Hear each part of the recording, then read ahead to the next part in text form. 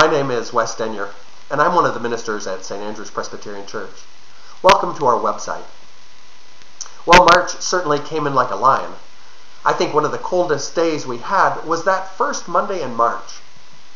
I always hold out hope that things will start getting warmer in March. Well, at least we've had a few nice days since then.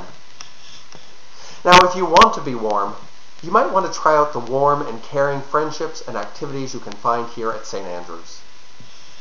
Our Wednesday evening adult education programs are continuing, and the Reverend Rosemary Dorn's Tuesday morning study group is learning about the last week in the life of Jesus, from Palm Sunday to the cross. Later in March, we have a couple of special events.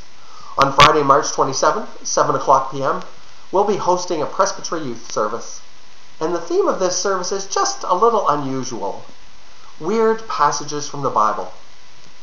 I know there's a few of those, and it will be interesting to see which ones they decide to focus on. Also, that same weekend, our regular 10:30 a.m. Sunday morning worship service will be led by a group of young people from Cairn, a Presbyterian church camp just outside of Bracebridge. I'm sure that service will also have its own weird and wonderful characteristics. Finally, St. Andrew's continues to support people in Brampton who are living on the edge. Our food bank serves over 150 people each week.